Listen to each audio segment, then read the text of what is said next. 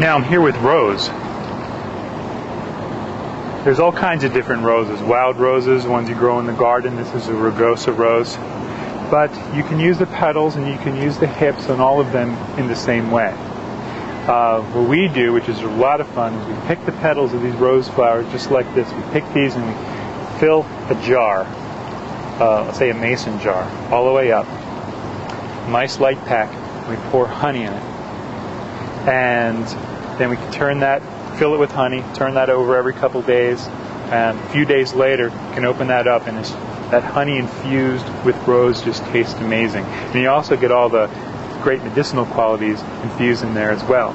Even topically, I mean, honey in itself is amazing topically, what it can do, burns, antiseptic and all, and then you add on top of that the qualities of the rose, and not only do you get something really tasty you can put on your scones, you can also have some great topical burn remedy and antiseptic remedy that you could use for all sorts of things.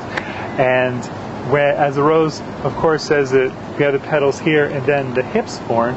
They're not red yet because I'm in the summertime, but the hips right here, I'll show you that in a second up close.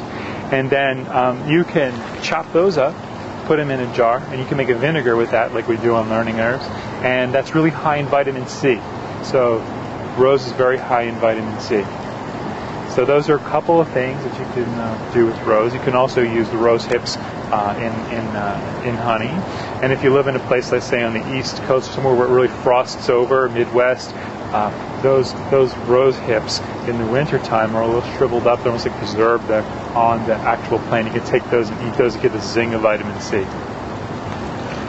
So let's show the rose up close. The rose is in the rose family. And all members of the rose family, like cherries, apples, mountain ashes, and so many others. Oh boy, that smells really good. Very fragrant.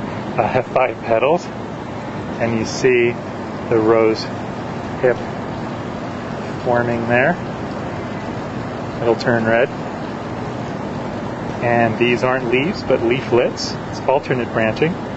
That looks opposite, but it's actually alternate because these are leaflets. One whole leaf. This whole thing is one whole leaf. And then it goes to the stem there where it's alternate. This is Rugosa rose. It's very prickly, so I'm not going to put my hand in it. And so that's characteristics of members of the rose family.